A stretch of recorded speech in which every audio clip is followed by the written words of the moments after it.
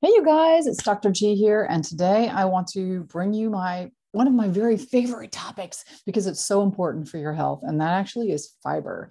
This morning, my husband came into the room where I was sitting, and he said, I've just been reading more about fiber, and of course, we try and eat a ton of fiber. In fact, we traded out our evening glass of wine for a fiber cocktail that is water with psyllium husk and flaxseed and chia seeds. Quite delicious. You should try it. And we also try and include a lot of fresh fruits and vegetables. And there are great reasons why you want to do this every day. Because you know what? 9 out of 10 of you guys are not getting enough fiber. Maybe if you know me or if you've been working with me for a while, you might be the one of those 1 out of 10 that is getting plenty of fiber. But what is fiber? Fiber is what we consider roughage in the diet. It's very present in plant-based foods, things like fruits and vegetables, nuts and beans. And these are things that the body cannot break down. So it adds bulk to the stool and it makes it easier to go to the bathroom and have things move through you. Okay. So there's two different kinds of fiber: insoluble fiber and soluble fiber. All right. So what are these good for? Insoluble fiber does not dissolve in water. And it is better for, both of them are very important, but it is good for constipation because insoluble fiber will lead to looser stools if you eat a lot of it. And we're right now we're thinking like cauliflower, carrots, celery, tomatoes, vegetables. Whole grains also has insoluble fiber like wheat bran and that sort of thing. What we want to get, though, is a mix of insoluble fiber and soluble fiber because soluble fiber has other added benefits. It benefits your cardiovascular system, and soluble fiber can be found in beans and nuts, fruits like apples, citrus fruits, and berries, and pears. The other hot trick I like is psyllium husk because it's a mix of both. Psyllium husk gives you both soluble fiber and insoluble fiber.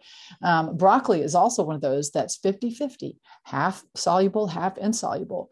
And so what you want to do is replace those refined foods because all the white bread, pasta, all that stuff, it's got no fiber. All right. So you want to replace those with whole fruits and vegetables. If you're eating grains, whole grains are going to give you more fiber. And why? Because it helps so many things in your body.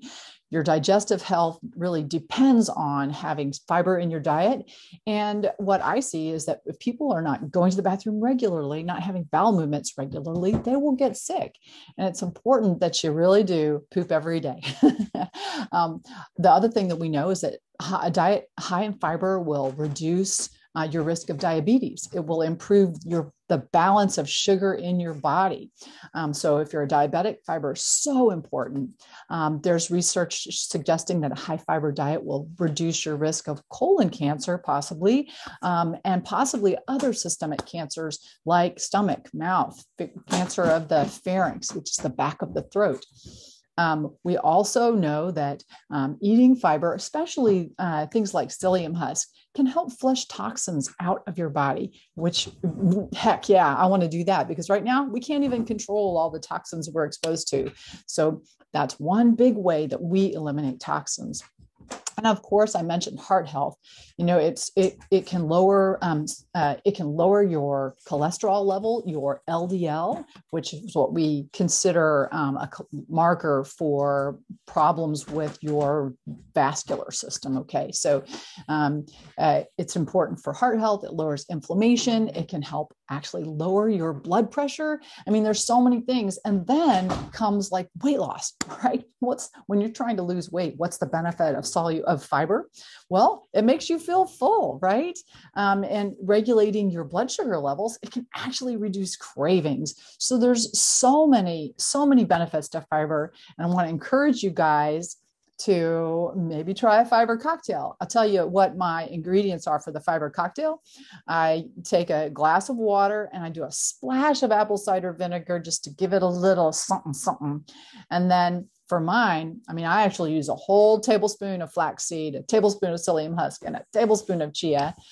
My husband's digestive system cannot handle all that. So he's using like a teaspoon of those things. It's important when you begin to increase your fiber, that you go gradually.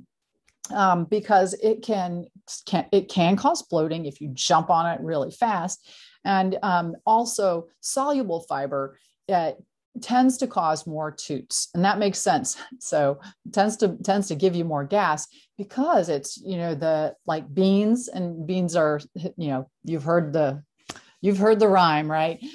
So just important to remember that why you can balance it out with insoluble fiber and control the gas. And if you move up slowly on the amount, it's much more easily tolerated. Okay, I hope that was helpful. I'm going to put my recipe for the fiber cocktail below.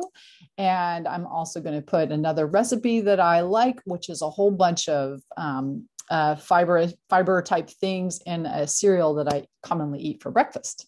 All right, you guys, have an awesome day and eat more fiber.